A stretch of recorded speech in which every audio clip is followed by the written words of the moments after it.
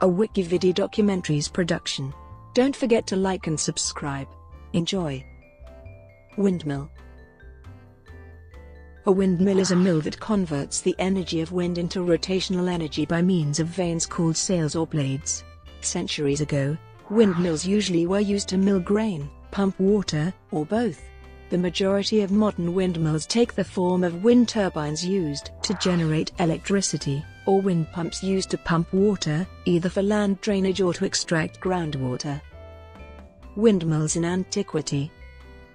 The windwheel of the Greek engineer Heron of Alexandria in the 1st century is the earliest known instance of using a wind-driven wheel to power a machine.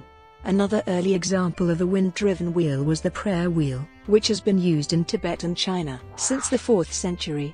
It has been claimed that the Babylonian emperor Hammurabi planned to use wind power for his ambitious irrigation project in the 17th century BCE. Horizontal windmills. The first practical windmills had sails that rotated in horizontal plane, around a vertical axis. According to Ahmed Y. Al-Hassan, these Pnemoni windmills were invented in eastern Persia as recorded by the Persian geographer Aristocri in the 9th century. The authenticity of an earlier anecdote of a windmill involving the second Caliph Umar is questioned on the grounds that it appears in a 10th century document. Made of 6 to 12 sails covered in reed matting or cloth material, these windmills were used to grind grain or draw up water, and were quite different from the later European vertical windmills. Windmills were in widespread use across the Middle East and Central Asia, and later spread to China and India from there. A similar type of horizontal windmill with rectangular blades, used for irrigation, can also be found in 13th century China, introduced by the travels of Yeluchukite to Turkestan in 1219. Horizontal windmills were built, in small numbers, in Europe during the 18th and 19th centuries, for example Fowler's Mill at Battersea in London, and Hooper's Mill at Margate in Kent. These early modern examples seem not to have been directly influenced by the horizontal windmills of the Middle and Far East, but to have been independent inventions by engineers influenced by the Industrial Revolution. Vertical windmills. Due to a lack of evidence, debate occurs among historians as to whether or not Middle Eastern horizontal windmills triggered the original development of European windmills. In northwestern Europe, the horizontal axis or vertical windmill is believed to date from the last quarter of the 12th century in the triangle of northern France, eastern England, and Flanders. The earliest certain reference to a windmill in Europe dates from 1185, in the former village of Wheatley in Yorkshire, which was located at the southern tip of the Wold overlooking the Humber estuary. A number of earlier, but less certainly dated, 12th century European sources referring to windmills have also been found. These earliest mills were used to grind cereals. Post mill. The evidence at present is that the earliest type of European windmill was the post mill, so named because of the large upright post on which the mill's main structure is balanced. By mounting the body this way, the mill is able to rotate to face the wind direction, an essential requirement for windmills to operate economically in northwestern Europe, where wind directions are variable. The body contains all the milling machinery. The first post mills were of the sunken type, where the post was buried in an earth mound to support it. Later, a wooden support was developed called the trestle. This was often covered over or surrounded by a roundhouse to protect the trestle from the weather and to provide storage space. This type of windmill was the most common in Europe until the 19th century, when more powerful tower and Smock mills replaced them. Hollow post mill. In a hollow post mill, the post on which the body is mounted is hollowed out to accommodate the drive shaft. This makes it possible to drive machinery below or outside the body while still being able to rotate the body into the wind. Hollow post mills driving scoop wheels were used in the Netherlands to drain wetlands from the 14th century onwards. Tower mill. By the end of the 13th century, the masonry tower mill, on which only the cap is rotated rather than the whole body of the mill, had been introduced.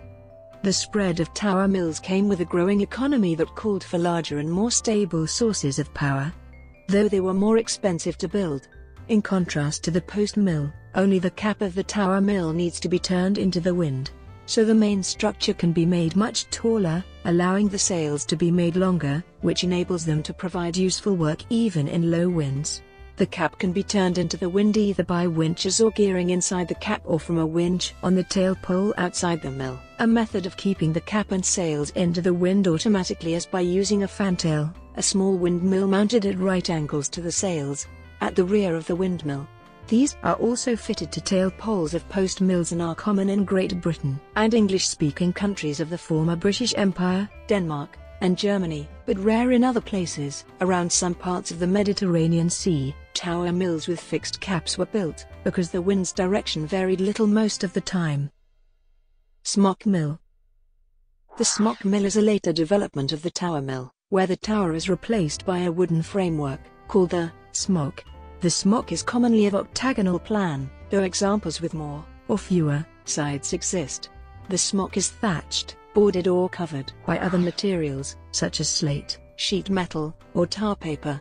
The lighter construction in comparison to tower mills makes smock mills practical as drainage mills, as these often had to be built in areas with unstable subsoil. Having originated as a drainage mill, smock mills are also used for a variety of purposes. When used in a built-up area, it is often placed on a masonry base to raise it above the surrounding buildings. Sails. Common sails consist of a lattice framework on which a sailcloth is spread. The miller can adjust the amount of cloth spread according to the amount of wind available and power needed.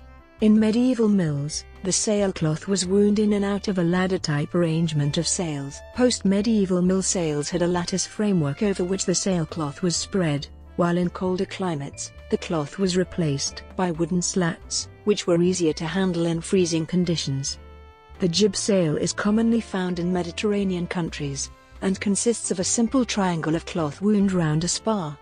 In all cases, the mill needs to be stopped to adjust the sails. Inventions in Great Britain in the late 18th and 19th centuries led to sails that automatically adjust to the wind speed without the need for the miller to intervene, culminating in patent sails invented by William Cubitt in 1807. In these sails, the cloth is replaced by a mechanism of connected shutters. In France, Pierre Théophile Bertin invented a system consisting of longitudinal wooden slats connected by a mechanism that lets the miller open them while the mill is turning.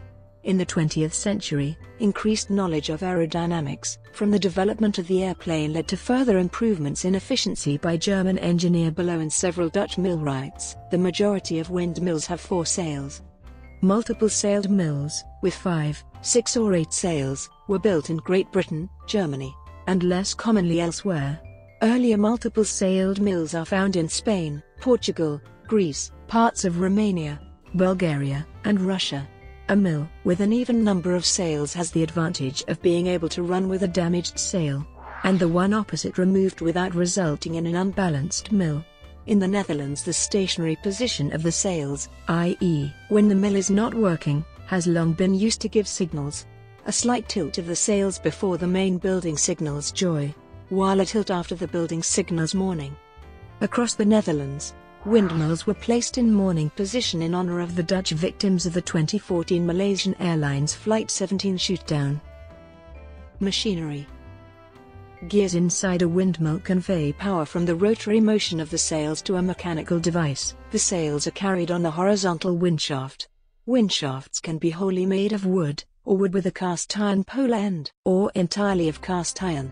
The brake wheel is fitted onto the windshaft between the front and rear bearing. It has the brake around the outside of the rim, and teeth in the side of the rim which drive the horizontal gear wheel called wallower on the top end of the vertical upright shaft. In grist mills, the great spur wheel, lower down the upright shaft, drives one or more stone nuts on the shafts driving each millstone. Post mills sometimes have a head and or tail wheel driving the stone nuts directly, instead of the spur gear arrangement. Additional gear wheels drive a sack hoist or other machinery. The machinery differs if the windmill is used for other applications than milling grain. A drainage mill uses another set of gear wheels on the bottom end of the upright shaft to drive a scoop wheel, or Archimedes screw. Sawmills use a crankshaft to provide a reciprocating motion to the saws. Windmills have been used to power many other industrial processes, including paper mills, threshing mills, and to process oil seeds, wool, paints and stone products. Spread and decline. In the 14th century, windmills became popular in Europe. The total number of wind-powered mills is estimated to have been around 200,000 at its peak in 1850, which is modest compared to some 500,000 water wheels. Windmills were applied in regions where there was too little water, where rivers freeze in winter, and in flat lands where the flow of the river was too slow to provide the required power. With the coming of the Industrial Revolution, the importance of wind and water as primary industrial energy sources declined, and were eventually replaced by steam and internal combustion engines, although windmills continued to be built in large numbers until late in the 19th century. More recently, windmills have been preserved for their historic value. In some cases, a static exhibits when the antique machinery is too fragile to put in motion, and in other cases as fully working mills. Of the 10,000 windmills in use in the Netherlands around 1850, about 1,000 are still standing. Most of these are being run by volunteers, though some grist mills are still operating commercially. Many of the drainage mills have been appointed as backup to the modern pumping stations. The Zand district has been said to have been the first industrialized region of the world, with around 600 operating wind-powered industries by the end of the 18th century. Economic fluctuations and the Industrial Revolution had a much greater impact on these industries than on grain and drainage mills, so only very few are left. Construction of mills spread to the Cape Colony in the 17th century. The early tower mills did not survive the gales of the Cape Peninsula, so in 1717, the Heeren 17 sent carpenters, masons, and materials to construct a durable mill. The mill, completed in 1718, became known as the Oud Molen and was located between Pinelands Station and the Black River. Long since demolished, its name lives on as that of a technical school in Pinelands. By 1863, Cape Town could boast 11 mills stretching from Pardon Island to Mowbray. Brought to you by WikiVidi documentaries. Would you like to know more?